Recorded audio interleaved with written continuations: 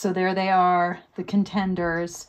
And I was going to bring a rose for today's Bachelorx party, but I was working. In fact, I'm still on call. So there won't be a rose, but whoops, there will be a fake sunflower.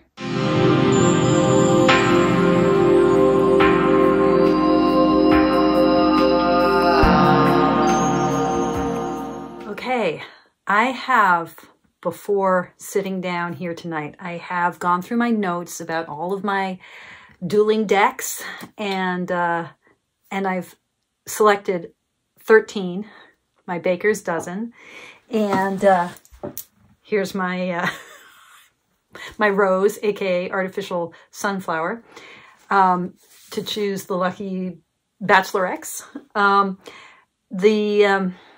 This is going to be a little bit funky because I was reviewing how I did this last year, and I realized there is a wild card deck that just has to be there. So I'm going to throw her in too. So that's going to give me 14. And the way we're going to go with this is I am going to pull a card from each of the 14 decks and use that, hopefully, to help me pick 5 top decks, and then a showdown, okay? Whew. And before I get started, you know, I had been congratulating myself on having made like this one decision that I will be using a calibration deck again this year, and that I will be using the standard playing card deck, standard playing card tarot deck in all of its yumminess. And then yesterday in the mail, the lovely folks at Arts and Tarot sent me a copy of the Portrait de Paris, a historic, when is it from? 1735 to 1751, a historic playing card deck, which is truly yummy. And so, you know, this might be making a cameo appearance or two in my calibrations. The point of the calibrations really this year is for me to be working with playing cards and that whole energy of playing card pips and of that format of the playing card, and just having that be my side piece for the 2.5 months of Drop 'em.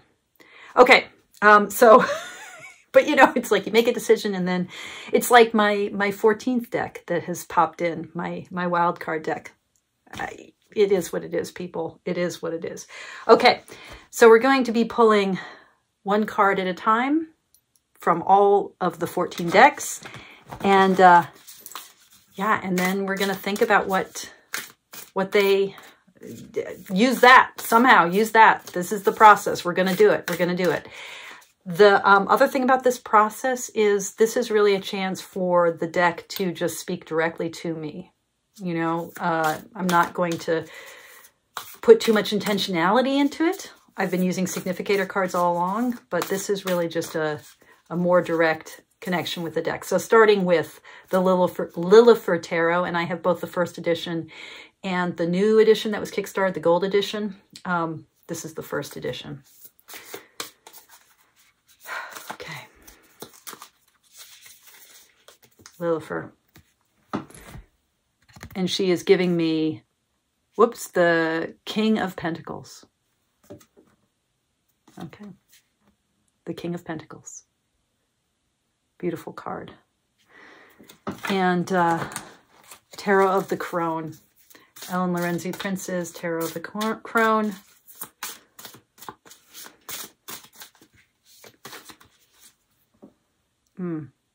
The Eight of Discs. Okay.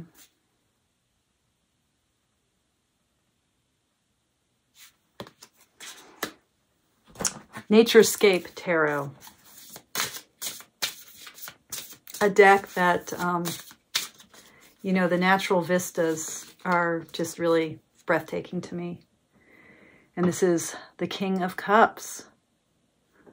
Wow, okay. Chicoli Tarot. A deck that, you know, I've been intrigued with forever. And, yeah, it has its hooks in me. She has her hooks in me, her little creepy girl, little girl hooks. And that is the Knight of Swords. Oh, okay. Knight of Swords is a card that I got yesterday in yesterday's deck dialogue. Oh my God, look at her. Okay. Avatara. This deck has kind of blown me away. It feels very powerful in my hands. What does she want to say to me? Okay, the title card, yes. Let's try that again. But that's just perfect. The title card, of course, of course. The Seven of Wands. Oh my God. You know, this is one of my cards, the Seven of Wands. It's a card that that always like has a direct connection to me. And look at Frida with the wasps and the sunflower. What are you saying to me, Avatara? Okay. And now my soul card deck. So the deck that I constructed out of my own, out of the Deborah Chapin 2-deck series of soul cards, the 120 cards. I selected the 78 that are, for me, the tarot. And this is the Star. Yeah. Okay. And now Red Seeds Tarot. Linda Hunt's beautiful deck about the Eleusinian mysteries. Powerful diving into archetype. And we have here the Chariot. Oh, holy cow. Okay.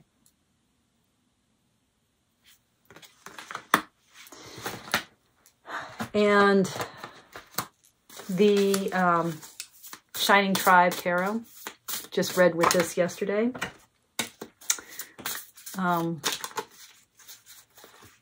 Powerful deck.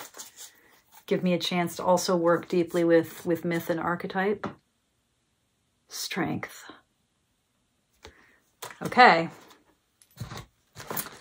And a surprisingly strong contender. Some of you have written and said, oh no, this is, don't underestimate this deck.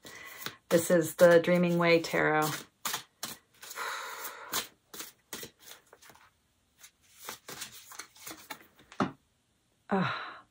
The Moon. Okay. And the Ostara Tarot. You know, this deck, I have a very deep connection with this deck, but I've never worked with it extensively. Whoops. I'm yearning to work with this deck, but I just don't know if now is the right time.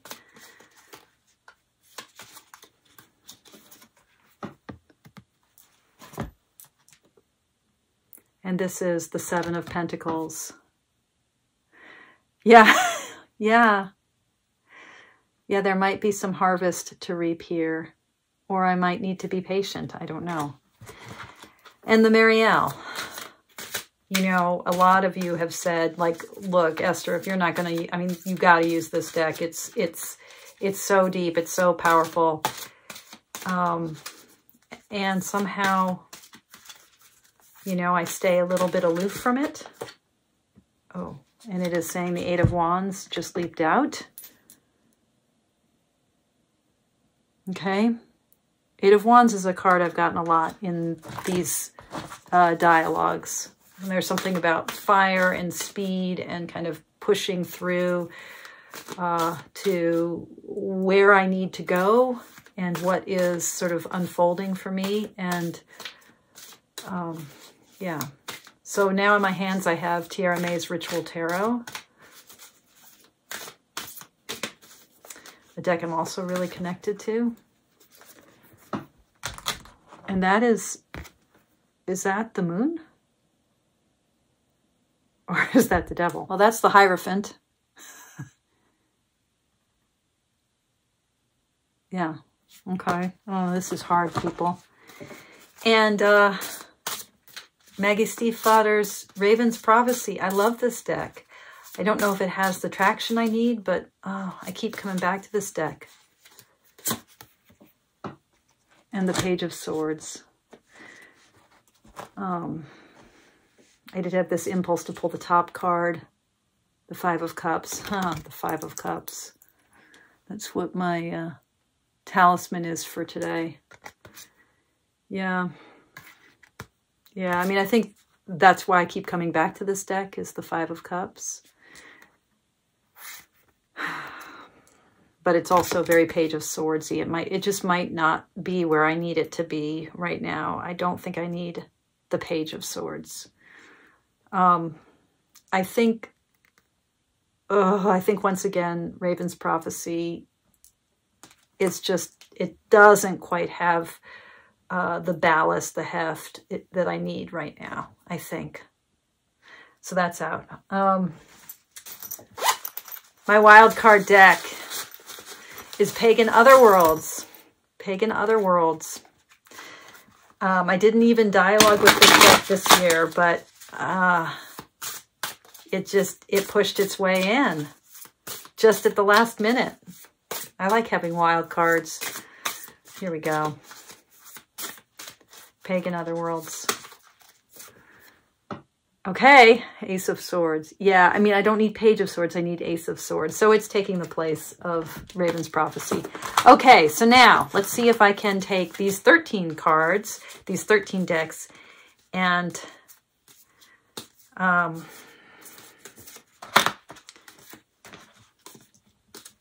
okay.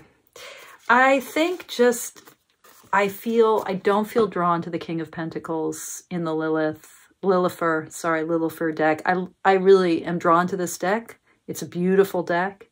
It has a lot. It gave me a really good dialogue. I love the backs. But King of Pentacles, Heir of Earth, that's just not what I need right now. I need something that's helping me deal with fire and water. I need something that's helping me deal with the feminine. But then Terror of the Crone, Eight of Discs. This also, the sort of solidity of this earth energy. Let me just see what Ellen Lorenzi Prince says about this card. Security. I know what is mine. I guard and keep it. 4 guardian pillars with 4 walls outstretched like wings between them. Security can require both effort and knowledge to implement. You will find resources are available to you when you approach the situation without anxiety. I just don't think I need security. I don't think this is the right place for me. So both of these actually, the kind of King of Pentacles and then the Eight of Pentacles, they're both pointing toward a solidity and stability that things for me need to be a little bit more unbounded and a little bit more wild. Okay. What else can I cut? I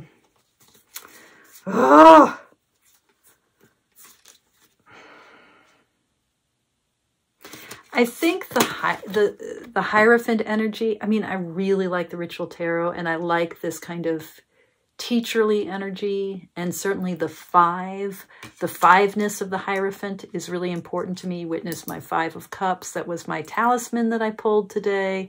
And being drawn to the 5 of Cups energy of that mournful turning point energy, the way in which I'm at a 5 in my life right now. I'm in my 50s, that pivotal thing. But I think,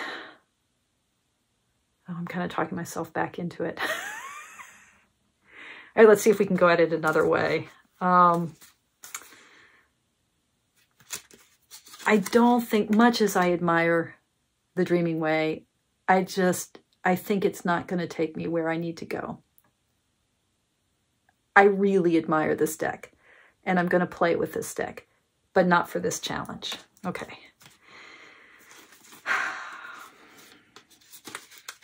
Red Seeds.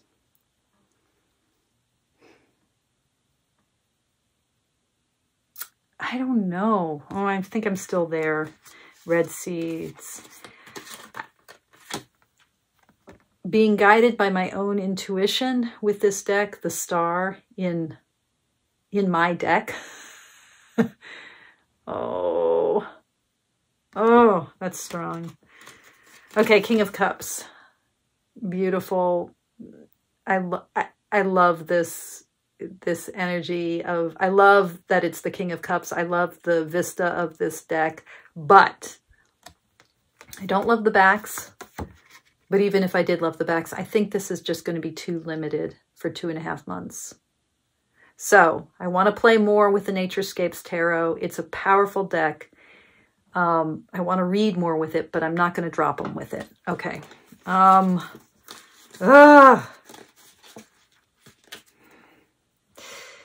think that I am feeling a kind of similar movement with all of these three, with these three cards.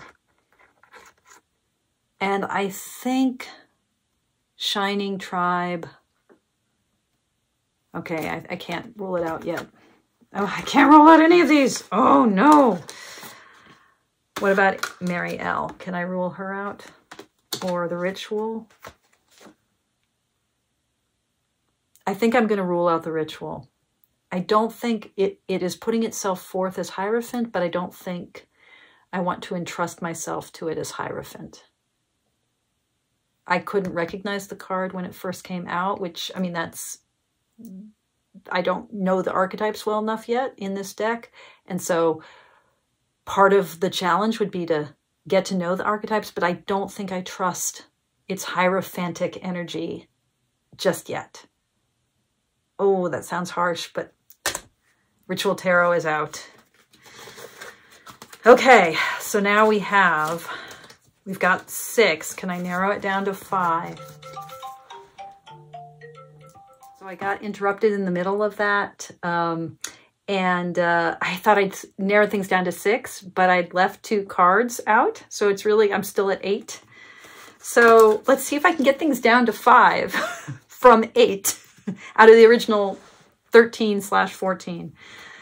So the Mary L, you know, it's like I sort of feel this sideways connection to this deck. It is deep and powerful. This particular card is about kind of trusting what is awakening in the self. There's a sense of the propulsive energy. You know, you've got the dreamer and these flames, the goddess Nut, you know, the night sky. There's something phoenix-like that's being born. It's gorgeous. Trusting in that kind of arising from the depths is really powerful. It doesn't quite speak to me, but it's so powerful. I have to keep it in. This is much more simple and straightforward. You know, I think if I did my wild card deck that just pushed its way in, I mean, I love this deck. It's so beautiful, but is it really going to push me? I'm going to leave it in for now.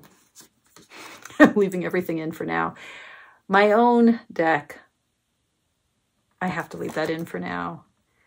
The Chariot, I have to leave that in for now. Fuck. I'll just leave them all in for now. No, the Knight of Swords, leaving it in.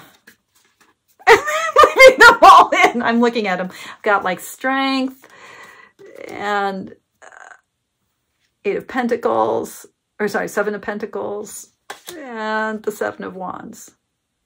Let's try this again. 7 of Wands and 7 of Pentacles. They have to stay in. Chicoli, you're amazing, but you're out. This is a powerful deck, a powerful card, but I think it's going to be too limiting. I need to work with this deck, but it's out. Okay. Rachel Pollack, it would be amazing to work with your deck. I guess you're still in for now. Red Seeds.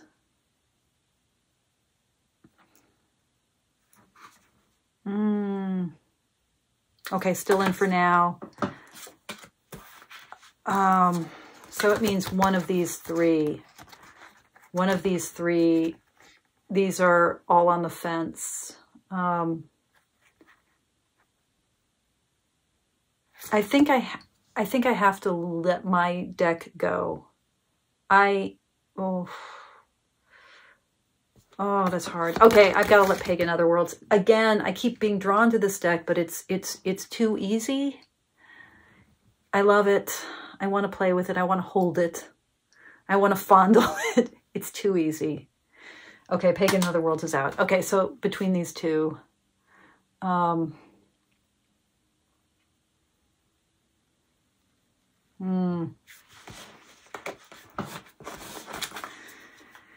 not being very decisive this year, am I? I mean, in some ways I am, but in other ways, I think Marielle is still just not, I don't want to work with it, but I feel like it keeps holding me. I'm definitely pushed away from it. All right, Marielle is out. I'm just going to listen to the fact that I don't seem to want to work with it. And now I have these 5. And I think I'm going to go back to each of these decks and pull again. So, Avatara.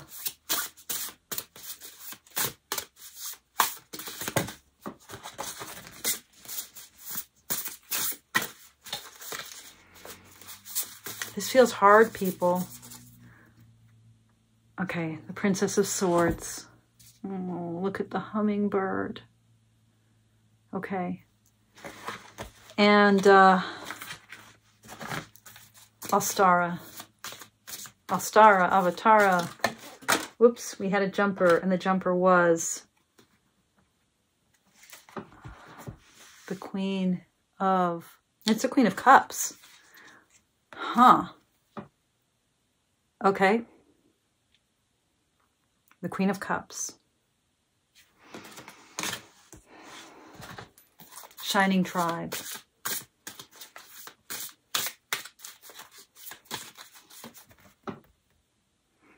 Speaker of Stones. So that's the King of Pentacles.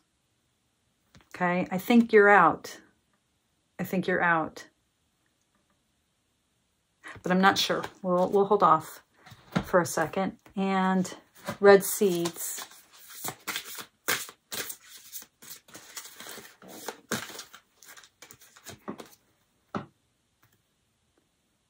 Ooh, the Misties. Okay, this is the Fool. Wow. All right. And what are we missing here?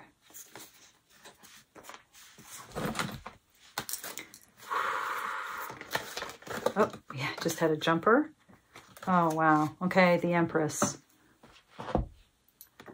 Okay, so, yeah, I think that Speaker of Stones is out.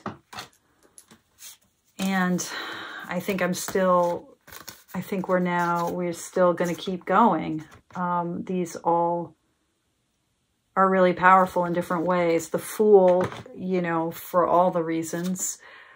Queen of Cups, she is definitely an archetype I need to be embodying.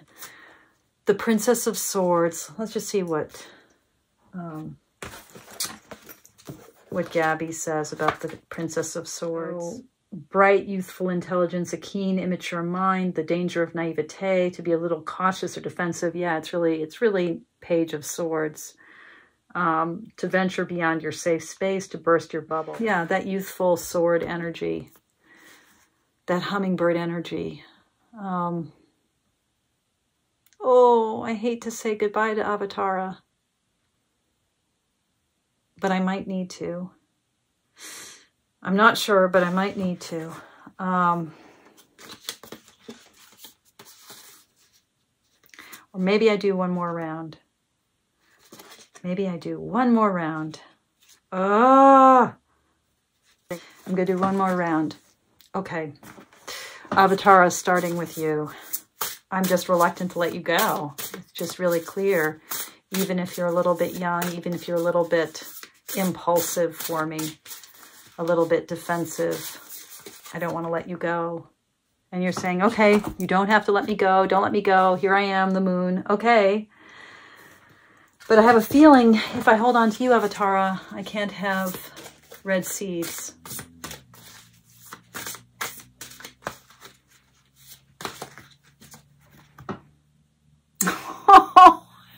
No! The High Priestess. Okay. Okay. This is... And then I'm super attached to the Ostara. I don't want to let this one go either. Oh, it's hard this year. Death.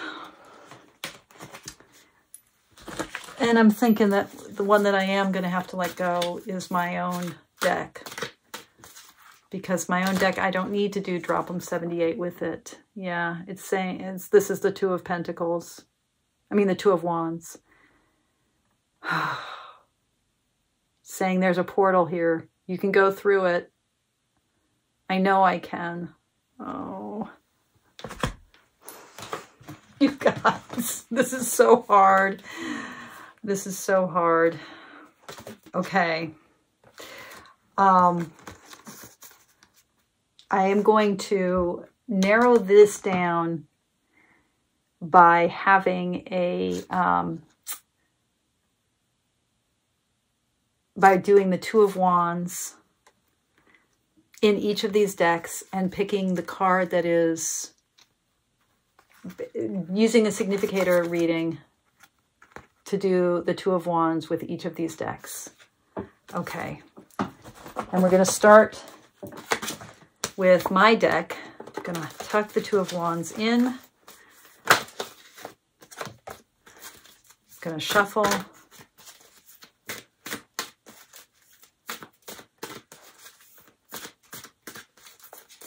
And I'm going to find the Two of Wands in this deck.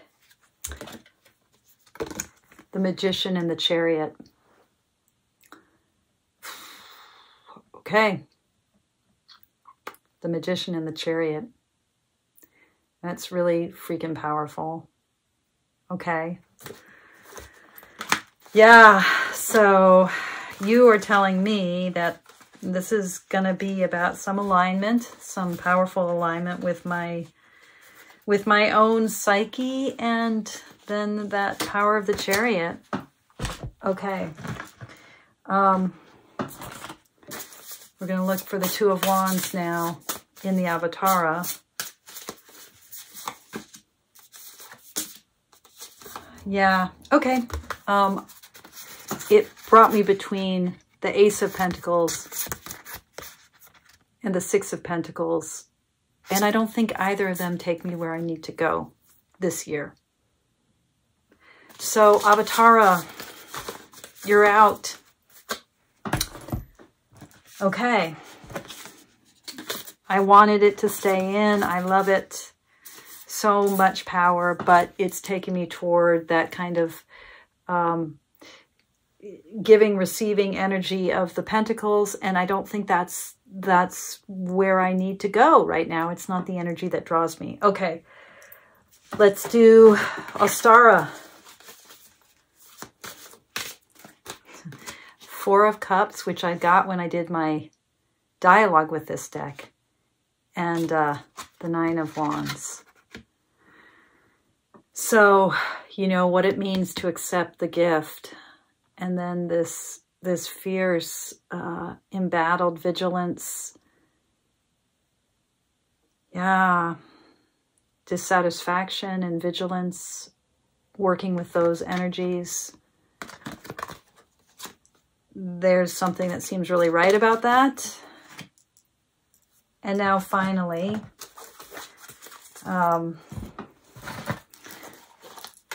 Red Seed. Okay, so we have the Queen of Wands, the Queen of Torches, and the Seeker of Seeds. So that's the Knight of Pentacles, right?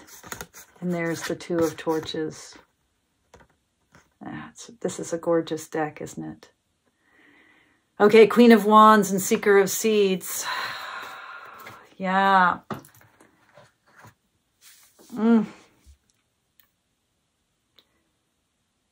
So, wow.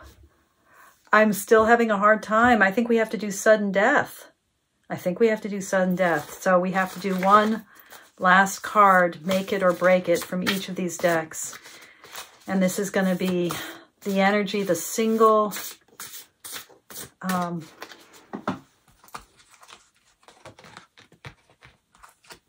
This is going to be the governing energy that you are going to bring to my work with you this fall. Okay, Red Seed Tarot, what is the energy you're going to bring to my work with you this fall? And it is the Five of Torches. Okay, no. No. I don't want that.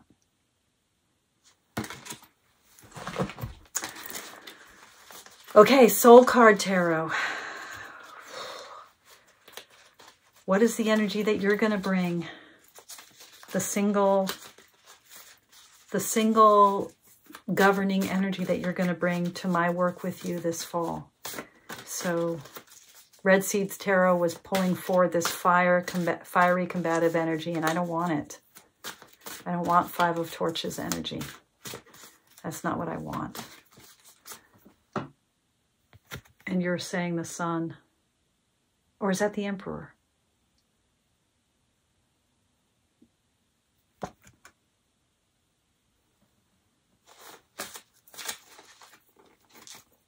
Yeah, that's the Emperor. Okay, so you're saying the Emperor. Oh, I don't think that's what I need. I mean, maybe it is. Maybe that strong fire, masculine fire. Okay, Astara. Sudden death. What is the single governing energy you're going to bring to our work together this fall?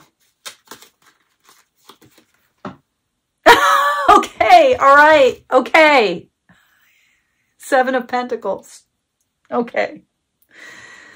Oh, that makes me laugh. Okay. I've pulled so many cards tonight. I think that this is the card that I started with from this deck, isn't it? Yeah? Or am I remembering another reading? That's why I laughed so hard. But yeah, I think it's Astara, which is, I mean, I wanted it to be Astara, and then I didn't want it to be Astara. And originally I thought I wanted it to be Ritual Tarot, and then I thought I wanted it to be Red Seeds Tarot. There was a very strong push from my own deck, and then when this wild card came in, I was like, oh, but please, look how gorgeous it is.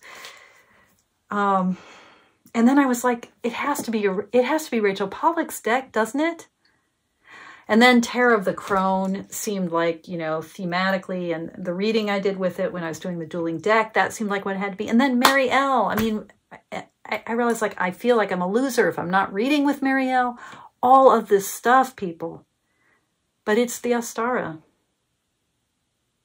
The patience, the leaning into growth. Oh, Terra Avatara. I want it to be that deck too, but it is Astara. It is the Astara Tarot. That is the deck I'm going to be working with this fall. There you go. All right. Drop 'em 78, folks. It's about to begin. It's not too late to join in, by the way. It's not too late. Okay. Thank you so much for your practice. Thanks for watching. Thanks for your patience. Thanks for your energy. Thanks for everything. And I'll see you maybe in the Zoom room. Come join us. Join the Mindful Tarot community if you haven't yet. Toodles. Okay, Bachelorx's. I think we're done.